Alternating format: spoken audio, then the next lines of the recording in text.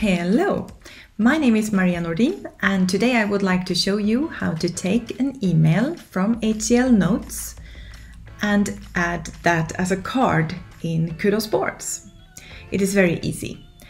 As you see on my screen, I have two windows. To the left I have my HCL Notes client, and to the right I have a browser with my Kudos Boards.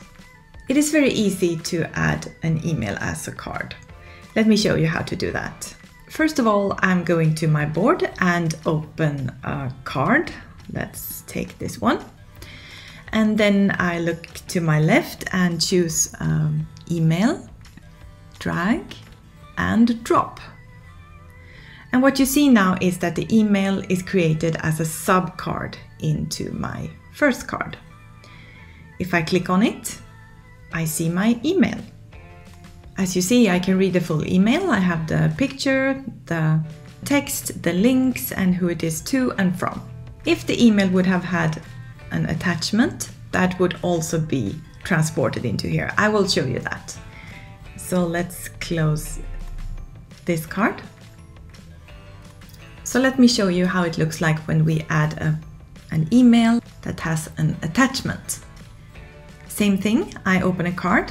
Let me open the same one, and then I have an email from myself to myself. Drag and drop.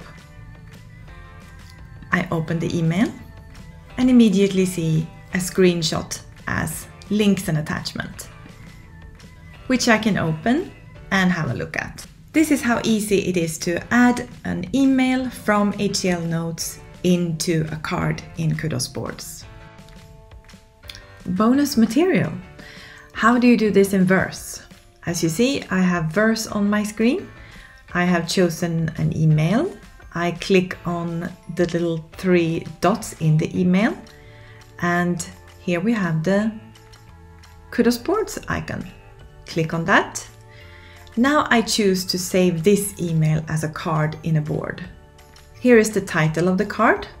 I can choose if I want to include email body, which I want to. I choose which board I want to put it in. I choose a list. Let me do that one.